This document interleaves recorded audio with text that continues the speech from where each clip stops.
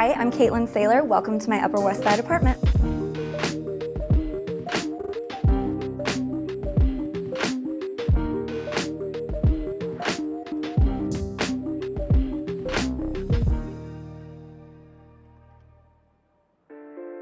So this is my entryway. It's one of my favorite places in the whole house. This whole space was inspired by this piece of art. It is my favorite thing in the whole apartment and one of my favorite things in the world. My little brother had childhood cancer and he passed away when he was 14.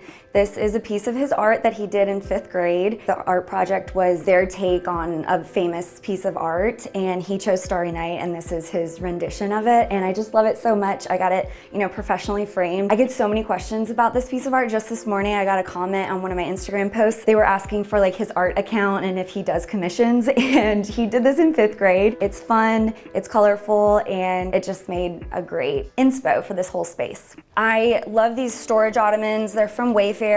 I keep blankets and some shoes in them. These wall sconces are renter friendly. They are from West Elm. I didn't have to hardwire them or anything. They plug in, I hid the plugs. I'm a big ruggable gal, especially for the entryway. New York shoes get quite dirty, so it's nice that I can just throw this in the wash.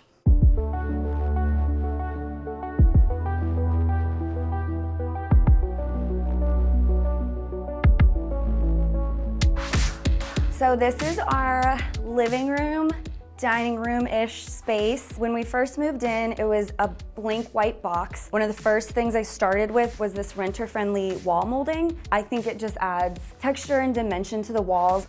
So one of my favorite things in this whole room is my butterfly lady. She is from Scout Design Studio. They have really unique pieces that you wouldn't find anywhere else. It was just a really great focal piece for this whole room.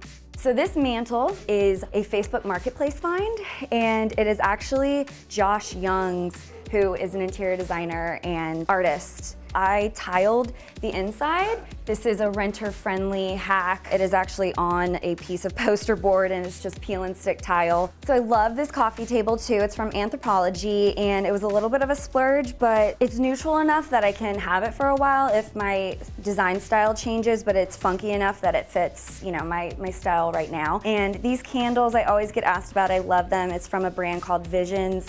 So this is my life's opus. It is my gallery wall, and our frame TV is in the middle. It is our travel wall. This is Costa Rica, Paris, Miami, Amsterdam, Amalfi. Houston is where we're from. Making memories and displaying them as art is what I really like to do.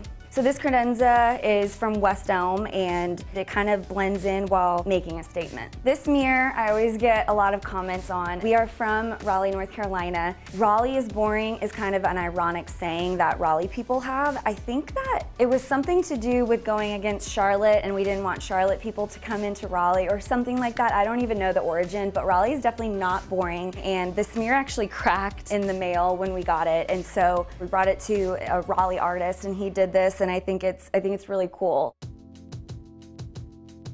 So the last little space in this living area is our dining area. It's just my husband and I, so we really just needed a place that we could sit. I wanted it to make it like its own little corner instead of feeling like it was part of the living space. This art is from a brewery in North Carolina, Fonta Flora Brewing. This vase is from Saletti. They have really unique and fun pieces. And then the dining table and chairs are just from Wayfair.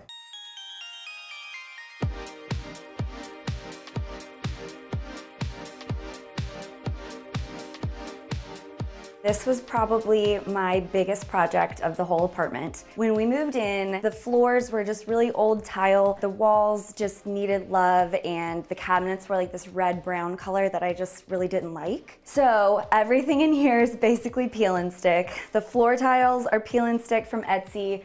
This really fun wallpaper is peel and stick from Spoonflower. And then my biggest secret in here is that I did contact paper over the cabinets.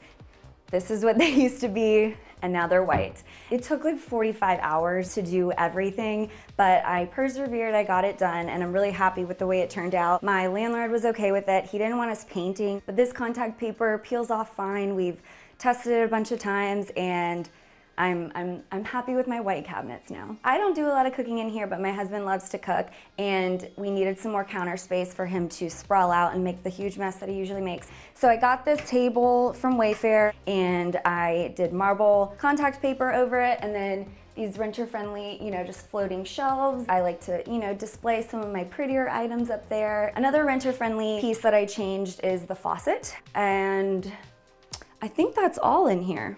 So coming from the kitchen into our little hallway, we have our one bathroom. And again, this space is small but mighty. I did what I could in here. I painted, added some art, I changed the faucet, I changed the light fixture, added a fun shower curtain and some storage. It turned out cute. I think it's the cutest it can possibly be for a tiny little bathroom like this.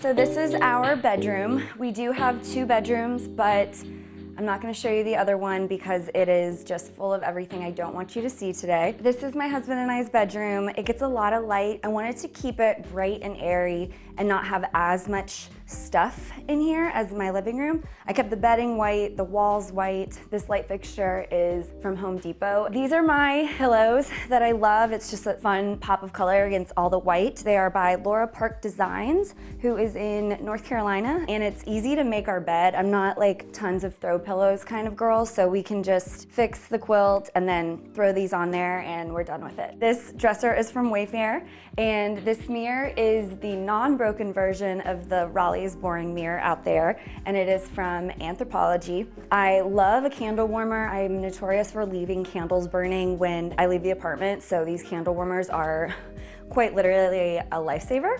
I love having faux florals so that I don't have to deal with them dying all the time. So these are nice, just from Amazon. These are watercolor pieces from local North Carolina artists that I just think are cute. This is my dog that passed away 2 years ago. His name is Pete, and one of my best friends had her dad, who's an artist, paint him, and we just love him, you know, being in New York with us.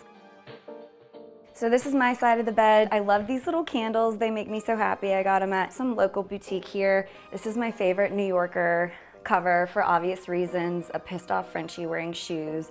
It doesn't get much more Frenchy than that, and it looks just like Lou, and I love having her next to my bed.